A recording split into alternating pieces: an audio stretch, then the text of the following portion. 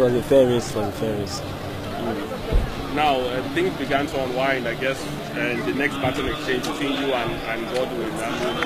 How long have you guys been practicing the battle exchange? Yeah, actually, we've not really practiced for long, but I've given it to him once. I gave it to him in Sapele, and it was quite good, but yeah, we couldn't achieve that as neat as it was in Sapele, but we were good. Godwin, I'm going to come to you now. You know, in a big championship like this, under pressure, battle exchange is just a different ballgame. Was it different for you from when you did this in training? Yes, it was quite different because the tension was high, and all I'll say, like, we put on our best to do it because me and Biola never practiced well, like perfectly, that much. If I must go back, we started our training like 3 days back, and me and him never did any exchange up till now. We came here and the coaches never did anything about it. All we get from them was beefing, and we're all training all ourselves. We're training ourselves for this relay. The coaches didn't really put any effort. The last time we kind of like had conflict with one of the coaches, all he said was he's not being paid for what he's doing. So it's as if maybe we are the one who is kind of like suffering from everything that is going on, because we are the one who is running, and at the end of the day, if we don't come out with the good stuff, and the thing will still bounce back at us. So we tried our best. Well, this was the only race at this World Juniors, but what is next for you? How can we do better in Nigeria? I mean, what can we do better? For getting a good result from us, I believe we are strong. We were once great. So I don't know what's going on now, because we kind of like, nobody cares about us. Nobody cares about us. Right from Nigeria down here, even coming from Nigeria to Dubai, we didn't eat for 3 days. We didn't eat till we get to Dubai. Finally got something to eat. We spent the night missing an event.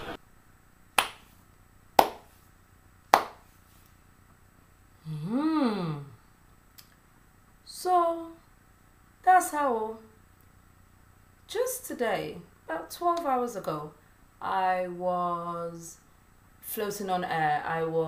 If I had been with my green passport yesterday, I would have slapped people with it and just said, don't you know, I'm Nigerian, the best African nation on earth. Waka got me all buzzed up, all hyped up. I said, yes, this is our people. This is what we do best. Nobody can beat us when it comes to talent and creativity and being Nigerian and all of that. And then sports. So there was a lot of brouhaha where the delegates for Rio, the Olympics in Rio, said they'd actually received a mail that had said to them that they were supposed to pay their own way to get to Rio de Janeiro. And everyone got their knickers in a twist over that, only for them to then say, oh no, actually, the Minister for Sports released a statement through his publicist, I guess, a media publicist or what have you, saying no, that mail did not come from the ministry at all. They know what their role is supposed to be when it comes to these sportsmen and women, and they will be responsible for logistics, and they will get everyone to Rio, and the burden to do this lies with some lady who's in charge of it. All well and good. Thank you very much. We've heard. And then out of the blue, here comes a video from Poland. So the IAAF under-20s is going on at the moment in Poland. I would tell you what city it was going on in, except that I can't pronounce it. It's got 11 letters with just one vowel. I cannot come and die. Poland. There's something going on in Poland. Sports. You'll have to forgive me. Sports is not my strong suit, I have to tell you. But there are 4 guys who took part in a relay who lost. And they were so, as you've just seen just now, they're so bitter about it, so angry that they had to let their emotions out and to say exactly the sort of treatment that they've received during the training and the build up to this particular occasion. So they've basically been thrown to the wolves. No one cares about them. No one comes to help them. There is no assistance whatsoever. The country makes them feel like they've done them a favor by even letting them travel out. What made me so riled up about this protest by these young men was that it was so articulate that it could only be the truth. They were talking from the heart. They were talking about the treatment they'd had. They had not eaten in 3 days and nobody cares. They talk to their coaches. Coaches are like, nothing to do with me. I'm not even getting paid for this. So I search for the Minister for Sports because I'm thinking, maybe we don't have one. Maybe we don't have a Minister for Sports the same way as most houses don't have running water and they have to dig their own boreholes. Maybe these young men just went to sew green vest and started going up and down to Poland up and down, because I don't really understand how it's possible that we would have a ministry for sports and it is possible that these young men and women that would have been out there will have to do all of this by themselves. I Google it. It's some guy called Solomon Dalong, who from what I can see has no sport background whatsoever. Certainly does not seem to have ever seen the inside of a gym or a track. If he has any kind of training at all, it seems to be in law. So I'm thinking, so why is this one now Minister for Sports? Because he doesn't know what's going on. He clearly does not understand what is needed. He doesn't understand what these young men and women have to do. These men are talking about receiving the baton with their left hand or receiving it from their right hand, and things they've not trained for, things they're not even meant to be doing, or if they've had any training, they've only trained for, on 2 different occasions or 3 different occasions. You can see someone there saying, oh, we did it and it went well in Sapele, so we're not sure, we thought we would try it again. Sapele and Poland, do they resemble each other? It's only P they have in common. Okay, P and L. That's about it. Why are these young men and women led to come and embarrass themselves out in front of people who would have been training for months, for years, with countries that have strategies in place for sports, that have funding in place, that have, and I know what Dalong and his people are going to say. There's no money, the money isn't filtering down, they allocated the funds, but it's just that the funds didn't get to the right place, it's stuck somewhere, something. All I know is it's probably in somebody's Swiss account somewhere. Dalong cannot see heaven. Can Dalong see heaven? None of these people can see heaven, because these young men and women are doing things out of the passion of their hearts. They are doing the things that are the things that make a country great. They're doing the names that you remember. We've all heard of Flojo, we've all heard of Pele, we've all heard of Maradona, we've all heard of Serena Williams, we've all heard of Andy Murray. These are the things that give you national pride. These are the things that make you want to stand tall to say, yes, I'm from this country, or I'm from this country. These are the things that make young men and women paint their faces, the color of their nation's flag, because they think, sports unifies. Sports holds us together. Sports is something that every country of every race can stop for a minute and be proud of.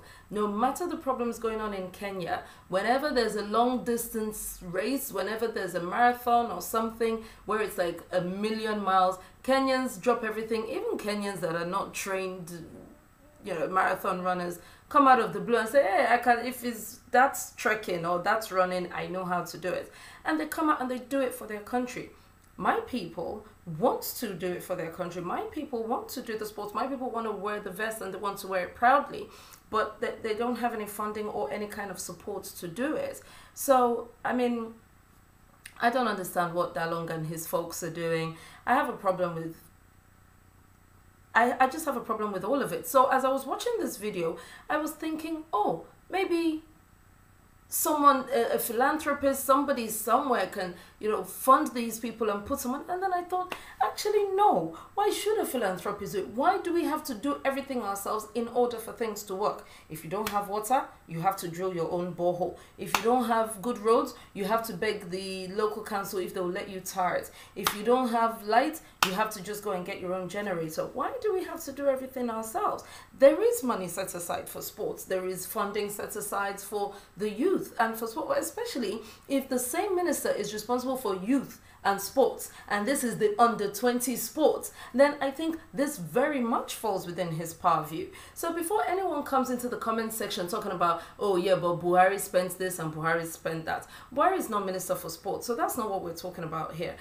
Dalong needs to sort it out. Somebody needs to sit on top of Dalong and say, listen, why are boys and girls being led to international and global disgrace? Because you can't pull your finger out. Because I can assure you, he's got 1 or 2 cars somewhere, sitting somewhere. He's got 1 or 2 trust funds for his children. He's got 1 or 2 things going on that's supposed to be the money that should feed and transport these young men and women, and it's just disgusting. It's just disgusting. So today is ending on a really sour note for me, because what started off as a fantastic day where I was still buzzing from the performance of last night, which showed me the fantastic part about being Nigerian, has ended in a very, very sour note, which showed me the horrible part about being Nigerian, the corruption, the endemic apathy towards our fellow man, towards a greater good, towards doing something that we can actually be proud of. So yeah, it sucks.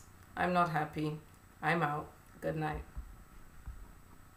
Coming here, passing through stress and one thing or the other, trying to put ourselves together.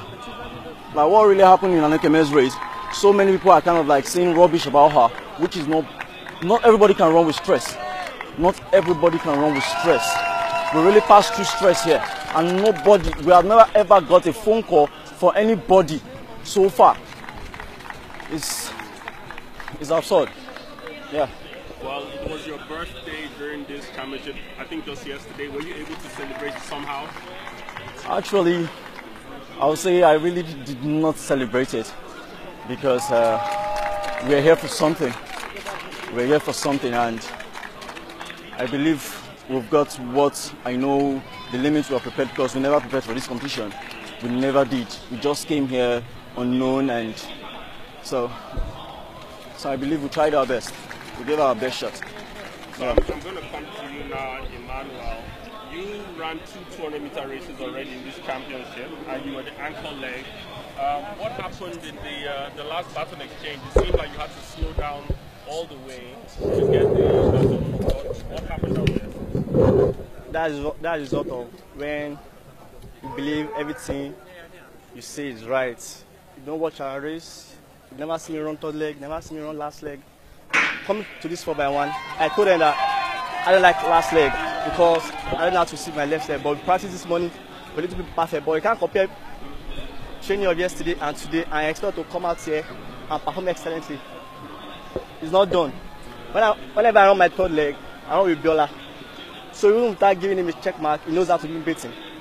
So this we are just trying to satisfy some people. This is not our formation. To hear that conversation, guys. So final question. I mean, most of you now are going to be moving up to the seniors after this championship. So what's your game plan? I know that Emmanuel, for example, you're already bronze medalist at the national trials. Sherm, you also ran the 100-meter final at the national trials. Do you guys think you can now step up to the seniors and represent Nigeria at the senior level, maybe World Championships next year in London? Actually, in terms of the seniors, that's not really a problem, but as the thing is right now, there's no encouragement from anybody. We have really tried on our own to push ourselves up to these limits we are. And there's no kind of like, no assistance from anybody, not even from the federation. Like last one we heard from, someone was telling us that they gave us a favor to travel down here. They gave us a favor to travel down here. Like we are just here to play. They gave us a favor just for us to come here and just run, and that is a favor they have given to us to travel out. So you kind of like, you hear that you can even just give up in athletics. You can just give up and go and get something else to do. Something else to do.